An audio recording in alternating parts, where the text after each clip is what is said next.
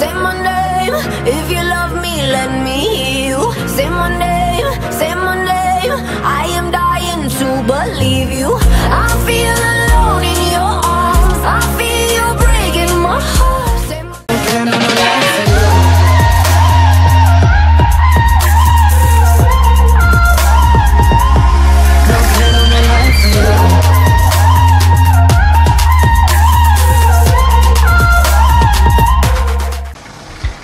it's me again, SAMtabachuy. And for today's video, well, kakarasid ko lang nung in-order ko from Shopee, yung glitter eyeshadow. Yeah, glitter eyeshadow from Top Feel. Here, I'll show you. Ito siya. So, na-curious lang ako sa kanya. Yung pinag-orderan ko yung shop na pinag-orderan ko, doon din ako bumili ng mga products na from Focallure.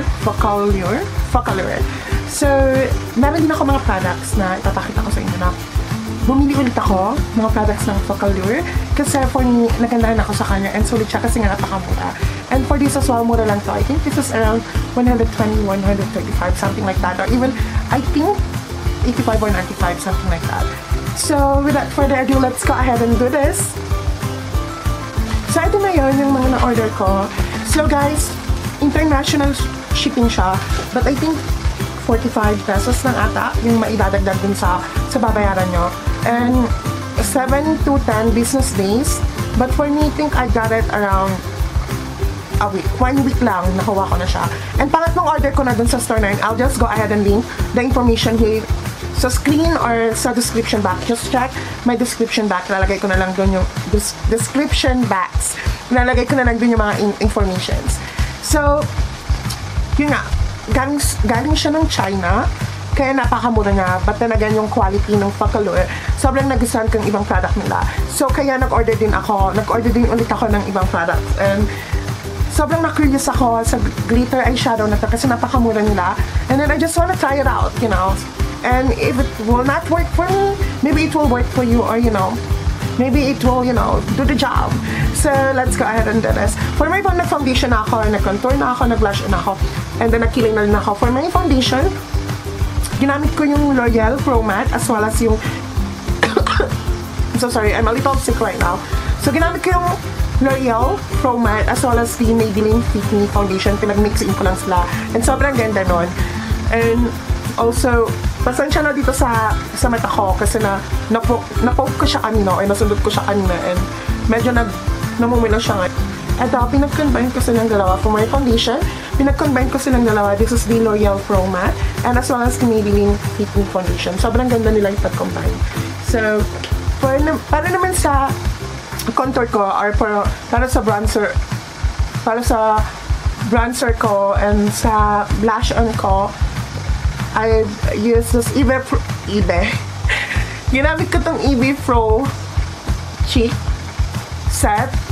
So, may pang-contour ka na pang bronzer as well as blush on and then may highlight na rin. But then again, I will use different highlighter because I've ordered from Focallure and yung highlighter. And sa kilay ko naman, ginamit ko yung Focallure na eye pencil nila. Yung shade nun is ash, dark ash. I forgot it. So, without further ado, let's go ahead and do the unboxing and the try-on. Now, yung unang product na binili ko sa store na yon, this is actually, refill na to. Kasi, nagustuhan ko yung unang powder na binili ko sa kanila. Yes, loose powder. Nagustuhan ko yon and then naubos ko na siya. So, bumili ulit ako. And napakamura lang. So, bumili ako ng 4. Pero may stock na rin ako. So, hindi ako manghihinayang na gamit-gamitin sila kasi nga, sobrang mura niya. So, napakasulit. And yung powder niya, sobrang ganda. Hindi din siya ganun ka-dry. Saka hindi din siya yung as in pinong-pino na nawawala agad. So, nandun lang siya sa gitna. Pwede mo siyang gamitin pang bake or pwede mo siyang gamitin pang set ng foundation mo or ng base products mo. So, ito yung powder nila. And then, bumili ulit ako ng eyeliner nila, ng black eyeliner nila. Naubos ko na yung black eyeliner because everyday ko siyang gamitin. So, bumili ulit ako na. Ang ganda kasi nung applicator niya. And then, yung eyeliner nila, as in talagang black na black. So, bumili ako ng dalawa. And then, this is the highlighter. This is the what do you call this? Focallure highlighter. Ultra Glow Beam Highlighter. I got the shade number 3, which is the Double Gleam.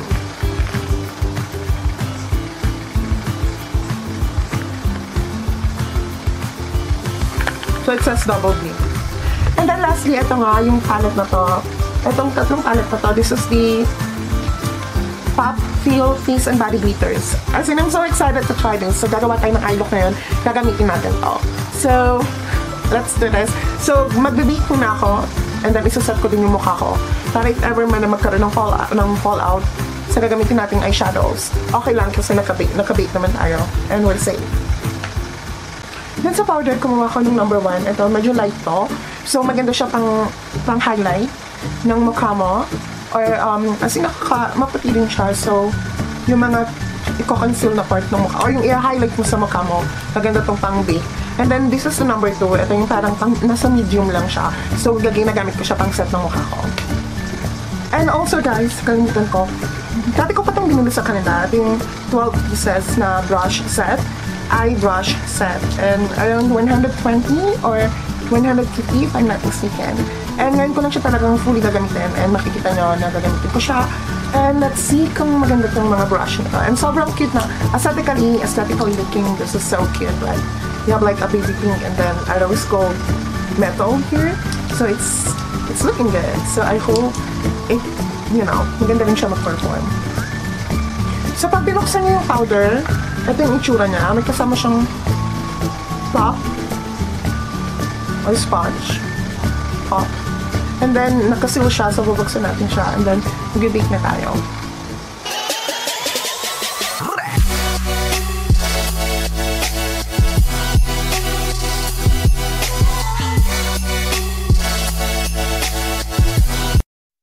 Naglagay na ako ng concealer sa eyes ko. Para sa primer, naglagay ako ng fruit na concealer. And then, para naman sa transition shade natin. Not transition pala. Itong pinaka-white dito sa Everbilena Edith Row Play Palette Eyeshadow. Now, yung pinaka-white, this one. Lalagay lang natin all over our eyelid. Para lang maganda yung blend ng eyeshadow. Yung lalagay natin. Parang primer na rin siya. And then, yung pinaka-transition shade natin, pupunta tayo dito sa BH Cosmetic Take Me Back to Brazil palette. Itong parang orange red na to. This one. Ito lang sa taas ng crease natin.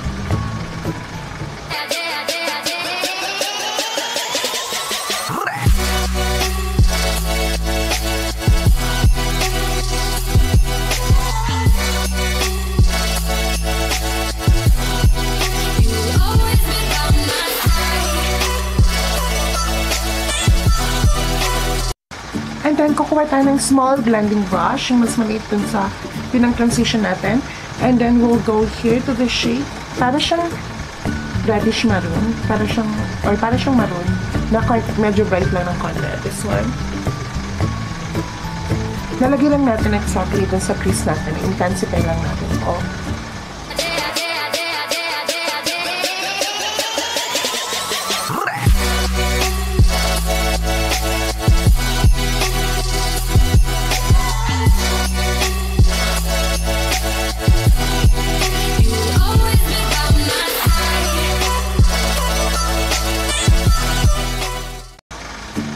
And then, babalik ulit tayo dito sa color na ito.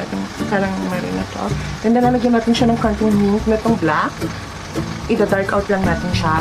And then, dito lang siya sa outer corner para magkaroon ng depth or definition yung eye look natin. Dito lang sa outer corner.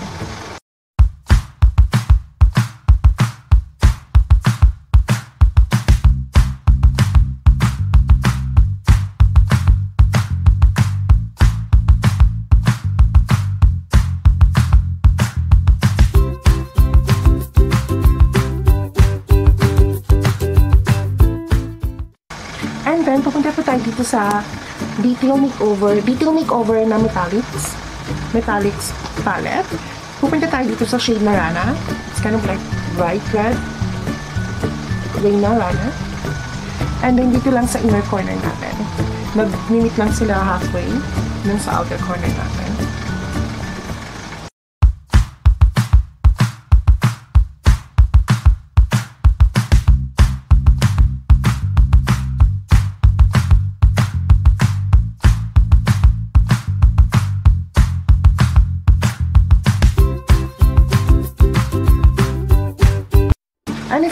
glitter glue kayo and glitter glue, napatong natin siya din sa dito sa inner corner natin.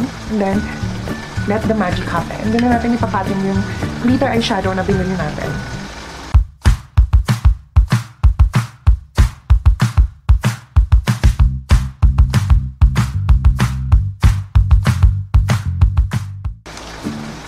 And then, pupunta tayo dito sa kulay red na to. And then, with the same brush, ididip lang natin.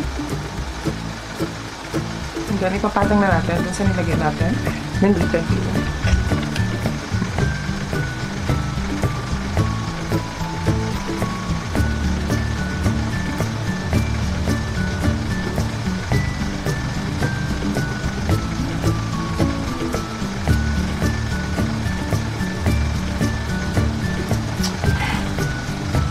Oh my god, the fallout is everything. Kaya pala siya mura. As in, grabe siya mag-fallout, guys. But then, it's so beautiful. Oh my god, what will I do with this fallout?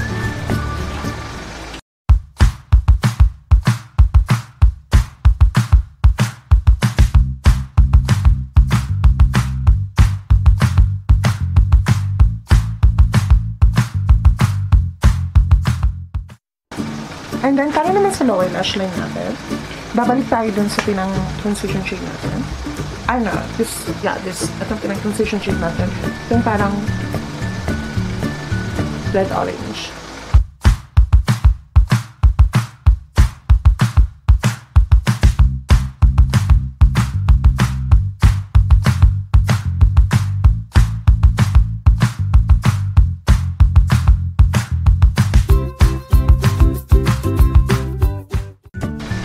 And then, i-dark out natin siya using this black color, pero dito lang sa outer.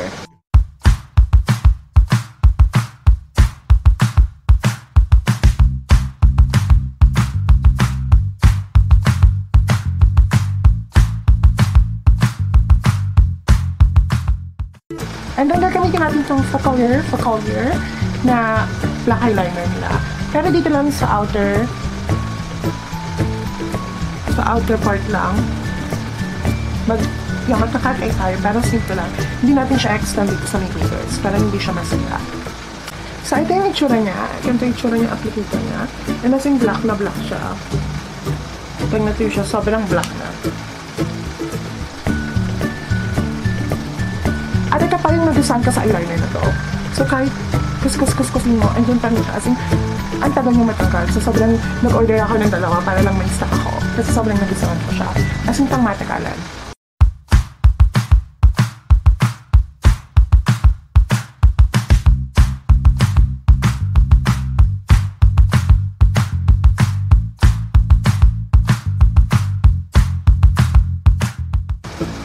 And then, tatanggalin na natin yung pinit natin.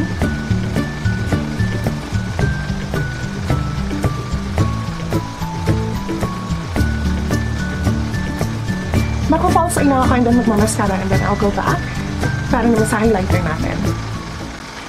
Oh, magta-tight line muna pala tayo. I'm using this Fashion 21 eyeliner in the shade black. Magta-tighting lang tayo dito para mas intense yung eye look natin.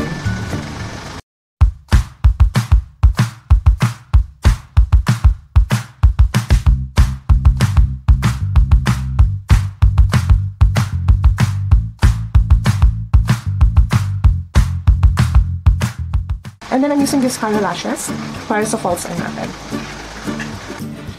So ayan, nag-false eye na ako. So what we're gonna do now, we'll go ahead and do the highlight. So may binila akong bagong highlight. It says Bake Highlight from Focal Year, however you wanna say it. Or whatever you wanna say it, I should say. So this is I got the shade number 3, which is Double Gleam. So once you open the back, here it is. So as you can see, let's see a swatch.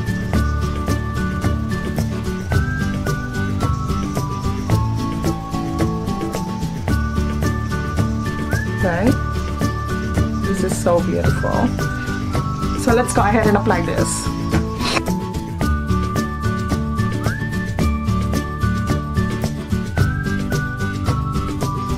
Oh my god, that is so beautiful. Ayoko nung highlighter na sobrang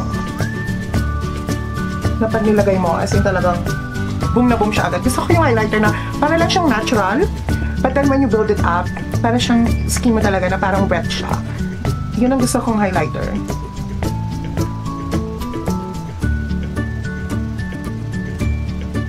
Oh my god, that is so beautiful.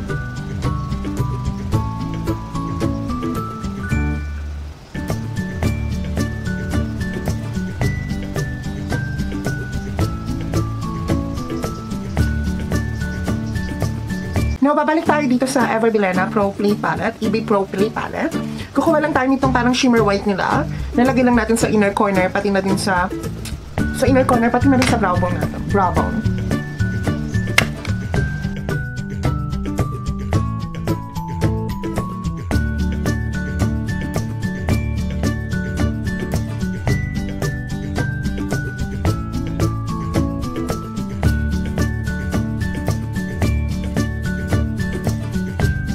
Now, para naman sa lips natin, kukuha lang tayo nitong eyeliner, lippy liner from Detail Makeover. This is in the shade Reggie. And then, gagamitin natin itong Everbilena Matte Lipstick in the shade Bog Brown.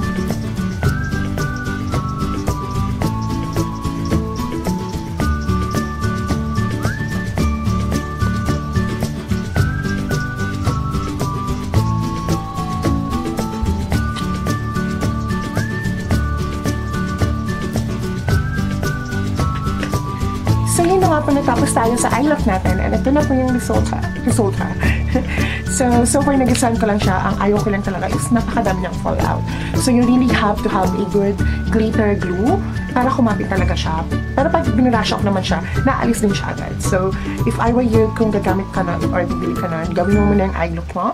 And then, you're good to go. And so far, wala naman siyang major na creasing na nangyayari, and sobrang nagustuhan ko pa siya, and I can't wait to try the other color as well, or the other glitter as well. I'm so excited to do it. And yung highlighter, ang ganda din. Para lang siyang natural glow, pero mapapansin mo pa rin na naka-highlight ka. I mean, hindi siya powdery. It's comparable dun sa Candlelight ng Everbilena Blowout Highlighter, but then maano lang yun. May mga glitters lang yun, at saka medyo chunky yung powder niya. But with this one, mas fine yung powder niya. Saka, hindi siya yung as in gano'n na nambubulak. Or hindi siya yung as in na gano'n talaga. Ay, hindi siya yung as in nakakasilaw na highlighter. Subtle lang siya. Yung color niya and yung pigmentation niya. And I like that. So, salamat. If ever nagustuhan mo itong video na to, please don't forget to subscribe and click the bell button, and also comment or like and follow me on my Instagram, SAMtabachuy.